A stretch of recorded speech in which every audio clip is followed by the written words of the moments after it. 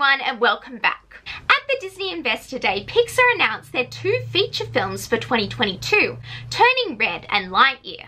One of these ideas I love, the other I absolutely hate. Let's start with the one I hated so we can end on a high. The first film that was announced was Turning Red, which will be released in spring 2022. It will be directed by Domee Shi, who won an Oscar for the Pixar short Bao. It is a coming-of-age story and the main character is May. She is a 13-year-old girl who is confident but still has the awkwardness of a teenager. I must say that she looks really similar to the character Annie from the musical, and I'm really happy that Pixar is finally doing a female-led film.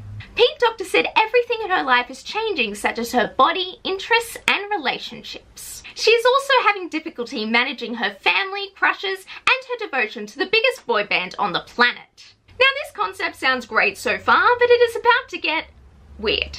Whenever May gets excited, Pete Docter said that she randomly transforms into a giant red panda. What? This sounds really weird, man. I mean, a movie about a girl who randomly turns into a panda? I don't get the appeal. I don't think I'm gonna like it. The second film is called Lightyear and it will be released in the summer of 2022. It will be a science fiction adventure film directed by Agnes MacLean, who was a co-director for Finding Dory. I really love the logo for this as it feels like you're gonna blast into space, similar to Space Mountain. My first reaction when I saw the title is that it is going to be a spin-off movie for Buzz Lightyear. However, that is not exactly the case. Pete Docter explained that when Pixar was creating Toy Story, they envisioned Buzz Lightyear to be a character from a popular epic blockbuster film.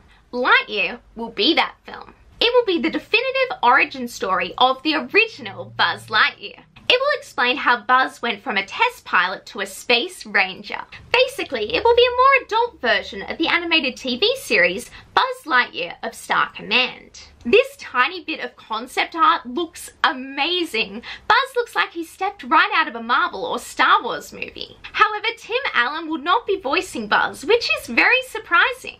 He will instead be voiced by Chris Evans, best known for playing Captain America in the MCU. It might be a bit jarring to hear a different voice, but I think it will work because of the different tone.